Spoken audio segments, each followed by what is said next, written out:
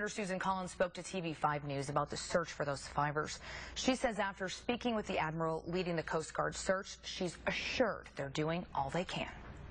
As it happens, I personally know the aunt and uncle of one of the missing crew members and have been in touch with them. So it just shows that all of us are touched by this terrible tragedy. As time goes on, I become more and more worried about whether survivors will be found, but I'm confident that if they are out there, the Coast Guard will find them and will be relentless in its search efforts. Well, Senator Collins says the admiral officially confirmed for her that the Coast Guard has concluded